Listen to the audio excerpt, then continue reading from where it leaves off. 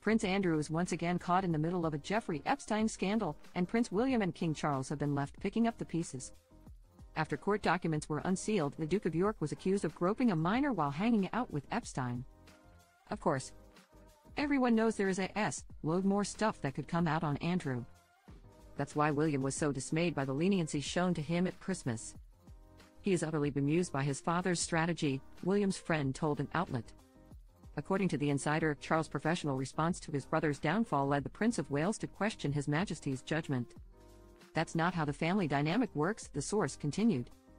Charles is the king, so William has to go along with it. But he doesn't have to like it.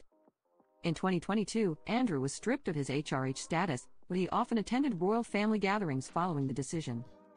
William and his father agreed in 2022 that Andrew should be kicked out of the royal family.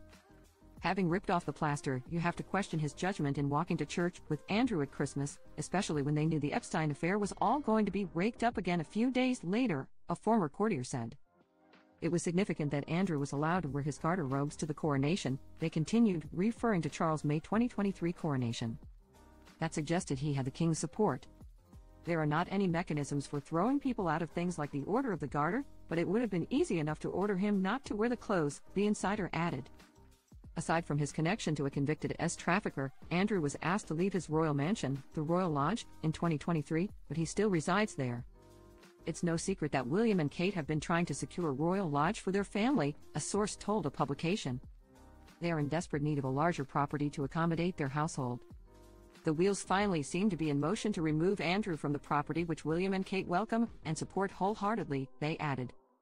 Andrew lives in his Windsor property alongside his ex-wife, Sarah Ferguson, and friends made it clear that they have no intention of leaving.